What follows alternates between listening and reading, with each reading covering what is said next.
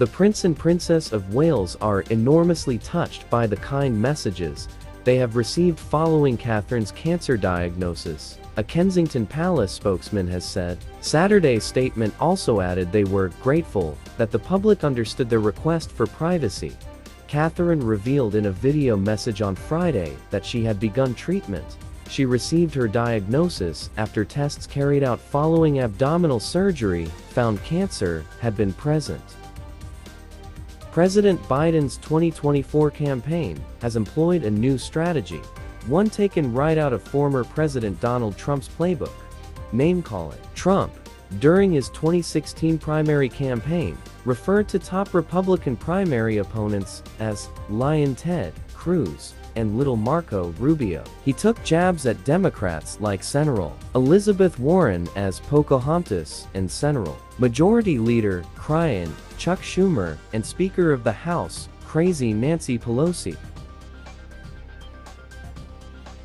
UFC legend Mark Coleman wasted no time going back to the gym days after laying on a hospital bed in critical condition. On March 12, the 59-year-old MMA pioneer saved both of his parents from a house fire in Ohio. After securing his mom and dad, Coleman went back to save his dog, Hammer, who unfortunately did not survive the blaze. Coleman was taken to the hospital later as fans and family worried for his life.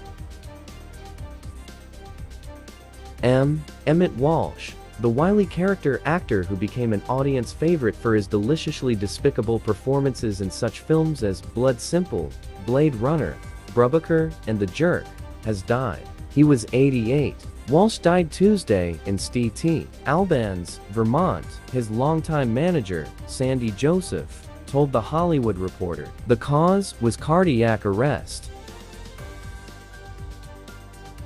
Russia said on Saturday it had arrested all four gunmen suspected of carrying out a shooting massacre in a concert hall near Moscow, and President Vladimir Putin pledged to track down and punish those behind the attack. Militant Islamist group Islamic State claimed responsibility for Friday's rampage, but there were indications that Russia was pursuing a Ukrainian link, despite emphatic denials from Ukrainian officials that Kyiv had anything to do with it. Click the subscribe button to get more headlines.